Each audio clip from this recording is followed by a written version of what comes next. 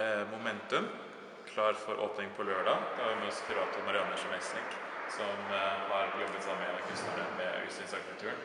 Det jo noe som ganske tydelig her, der utstillingsarkitekturen bestemmer hvordan man både forholder seg til kunstverkene, men også hvordan man navigerer gjennom hele utstillingen her på kunsthallen.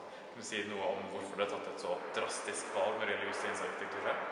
Ja, altså Øystein Aasan og jeg, vi snakket om hvordan man kunne isolere det møtet mellom betrakter og verk, og sette fokus på opplevelsen av verket, i stedet for at du går gjennom et landskap av verk, at du blir konfrontert med ett og ett verk, og at du blir nært inne på deg, at du blir oppmuntret til å stoppe. Og så kom også et par tanker inn om å liksom spille på dette med studiosituasjonen, hvor verket faktisk blir til. Det et område som Øystein interessert i for øvrig også i sin kunstneriske praksis. Så det noen har dratt inn i dette her også, da, og hva som skjer på studio, og hva utstillingssituasjonen i forhold til studiosituasjonen. Og nå ikke dette her studiosituasjonen, vi kan si dimensjoneringen kan ligne studio. Det små rom, jevnt over, ganske små rom. Og du kommer nært inn på verkene, og du har heller ikke oversikt, så du nødt til å navigere ved å gå gjennom rommene og oppdage. Samtidig så arkitekturen likeartet.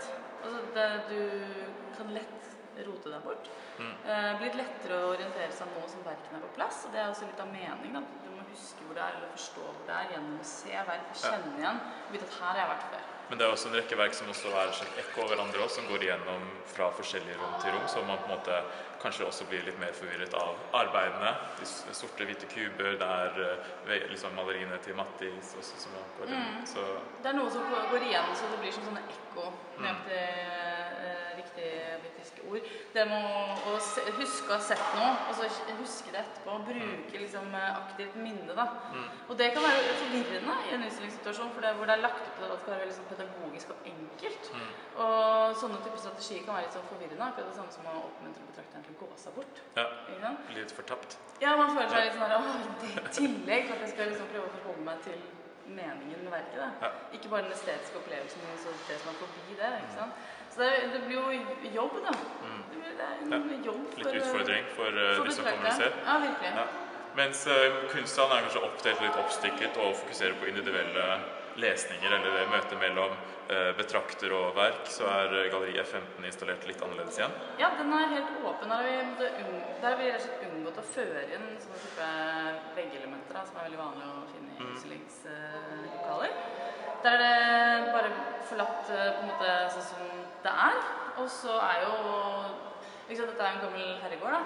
Så arkitekturen jo slik, som et hjem. Men allikevel så det mat, da, plastmaling lag på lag, og liksom, det et hus som brukt i utstillings i mange år.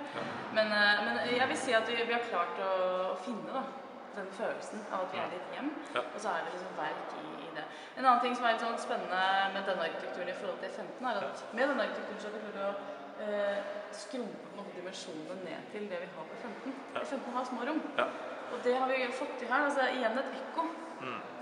Uansett om det ulikt, så det liksom forskjell mye mindre enn om vi hadde beholdt disse store hallene. Ja, så det også tema som hele biennalen om, det med tid og rom også, at det subjektivt, og hvordan det oppleves, og hvordan man også navigerer det. Så da blir det også det som kanskje du sier, et ekko av hverandre. Men så det også et spørsmål som kommer frem i The Biennial Reader også, som ute i et samarbeid med Moss. Det siste kapitlet, hvor en av dine kokerater, Markus Stor Andreas, som spør dere hvor stort areal og så videre. Og da merker man også at det kanskje også et veldig subjektivt begrep for en kurator også, som kanskje burde vært veldig opptatt av disse kvadratmetrene. Ja, så det gått under målstokken. Så det heller kanskje opplevelsen av det. Det det som mange av verkene spiller på når det gjelder tid og sted og opplevelse også. Så. Det handler om forventninger. Det handler om hvordan type måte man ser, hvordan man ser. Det som du sier subjektivt, både for betrakter og for oss som har forventning din til biennalen blitt gjort til laks, til liv? Til laks? Ja, det har helt klart blitt gjort til laks. Ja, men jeg kunne se det i går når vi fikk på lyset, at det bare da klikket det på plass. Og det klart at det jo en begrenset verden. Det ikke sant, dette her et skript som vi har følt ganske tight. Når du her, så opplever du det veldig som en så veldig konsekvens. Og det klart at da gir man avkall på veldig, veldig mange andre ting. Men jeg er fornøyd likevel. Altså jeg er fornøyd med det. At vi har tatt et valg og holdt oss veldig til det. Så det blir en veldig helhetlig opplevelse. Jeg tror det er morsomt å se utstillingen. For de som kommer hit.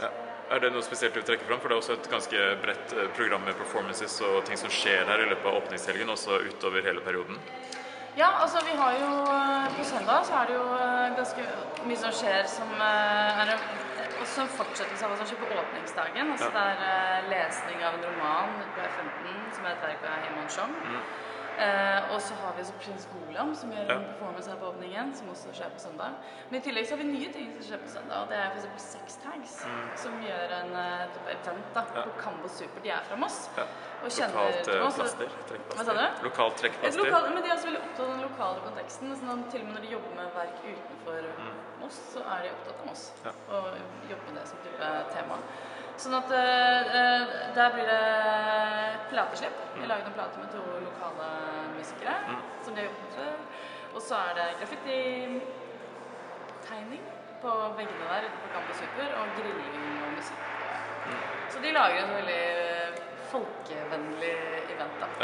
På søndagen. På søndag, så det er verdt å få med seg. Da må man ta buss nummer 411 til Skredderåsen, tror jeg det er. Så bra.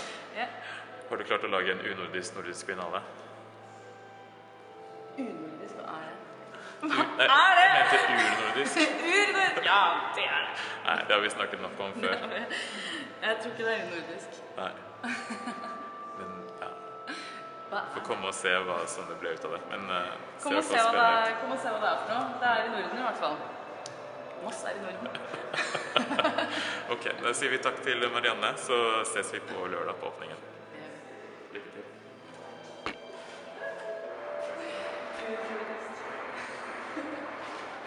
Unorsk.